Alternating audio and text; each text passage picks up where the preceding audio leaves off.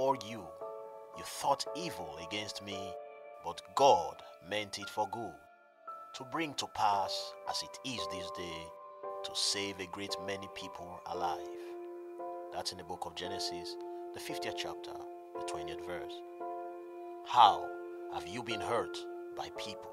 Who has meant evil against you, my friend? Whose words or actions have hurt you? Whose inaction has hurt you? If you have lived in the world long enough, you will have been hurt by people and situations, both intentionally and unintentionally. Have you learned to deal with it?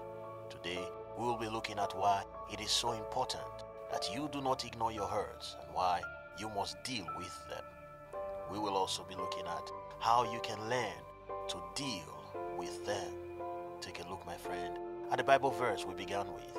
For context, you have to realize that this is a statement that Joseph is making to his brothers 20 or so years after they sold him into slavery.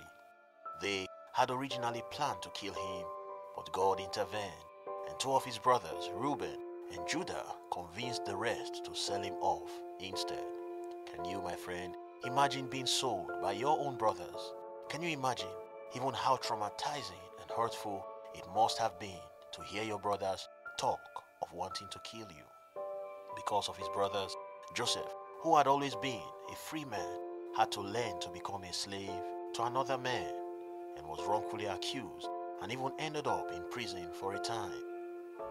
We know that God was with him, but yet he doesn't shield him from the hurt.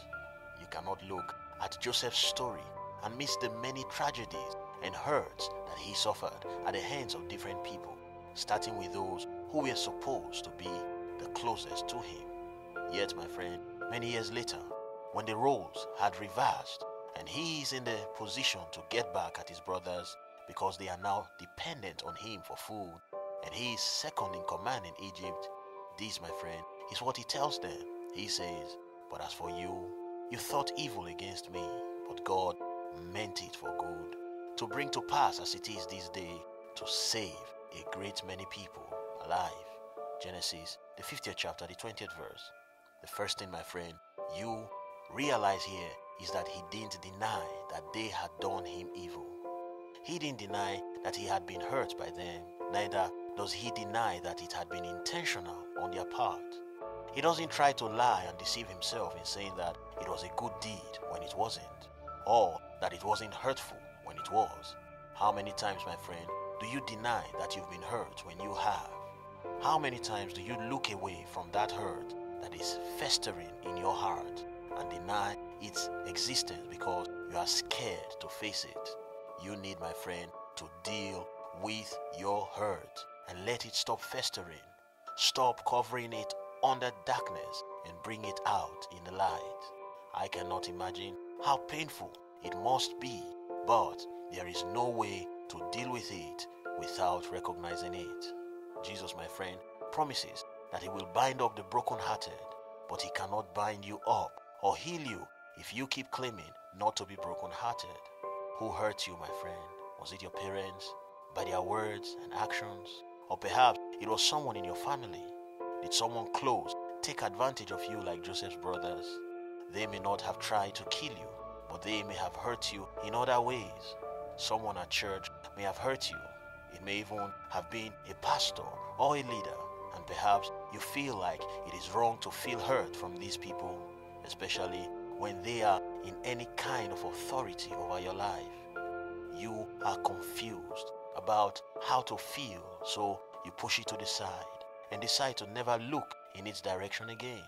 But just because you decide to ignore the hurt does not mean that it goes away. Instead, you give it power and it begins to control your life. The hurt you don't deal with will continue to deal with you. The hurt you don't address gives the devil the opportunity to capitalize on it.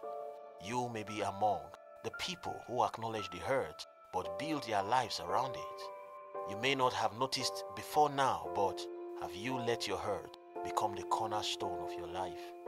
When you want to move forward or take a new step, is it the thing that pulls you back? Because you remember the incident and all of a sudden it has the ability to define what you can or cannot do. This is what happens when you don't deal with your hurt. When you either ignore it or focus so much on it that it is all you talk or think about, it starts to affect the decisions you make, because now you are making decisions from an unhealthy place, a place of hurt and pain. It affects how you see everything, because you look at everything and judge every situation from the lens of hurt. So nothing anyone does is innocent any longer, because all of a sudden you remember the person who intentionally set out to hurt you. It makes you bitter, and it starts to affect your relationships. It begins to spill over into your interactions with people, even those who had nothing to do with it. Can you imagine if Joseph had become bitter or refused to deal with the hurt his brothers or Potiphar's wife had caused him? It would have been difficult for him to trust the keeper of the prison enough to have a great relationship with him, to the point where he left the running of the prison in Joseph's hands. It would have been difficult to trust Pharaoh's wine presser, to not take advantage of him also, and not to forget him once he was out. The reason, my friend, we don't see all that happened to Joseph is he chose to deal with his hurt. God has made provision, my friend, for your broken heart, but you must learn to take advantage of what has been provided. He has said that if you come to him, he will bind your heart.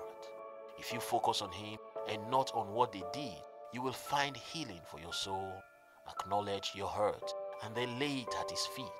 Take up the healing that he loves and make the decision to forgive the hurt and let it go. God, my friend, is the specialist of turning things that others meant for evil to your good. Joseph understood this, which is why he was able to let go of the hurt his brothers and others caused him. Take a look, for example, at what he says to them. But as for you, you thought evil against me, but God meant it for good, to bring to pass as it is this day, to save a great many people alive. He said, I know you wanted to hurt me. I know you planned to, and you did. But the truth is, God took what you were doing and turned it around for my good and the good of others. You might have started out trying to hurt me, but God finished it by using it to promote me and preserve the lives of a lot of people. Do you know this? That no matter what happens in your life, God is previous. Nothing can surprise him. Nothing, my friend, leaves him unprepared. When you know that his plans and purposes for you are greater than whatever the enemy can pull together through people, it is easy to let go of the hurt, because you know that the blessing is greater. What can people do to you that will derail the blessing of God? Absolutely nothing. It doesn't mean that what happens will no longer hurt, but you can choose to put aside the hurt because of the greater blessing on its way to you that you see. This, my friend, is what Jesus did. In Hebrews, the 12th chapter, the 2nd verse, the Bible says, let us fix our eyes on Jesus, the author and the perfecter of our faith, who for the joy set before him endured the cross, scorning its shame, and sat down at the right hand of the throne of God. Consider him who endured such opposition from sinful men, so that you will not grow weary and lose heart. Fix your eyes, my friend, on Jesus and forget the hurts. Let them go so they cease to control your life. Understand that God is weaving those hurts into a greater story for your glory. Refuse to dwell and focus on the hurt so much that you miss your blessing from God, that you miss what God is doing in your life. The best, my friend, is yet to come. Hallelujah. And may God bless you, dear child of God.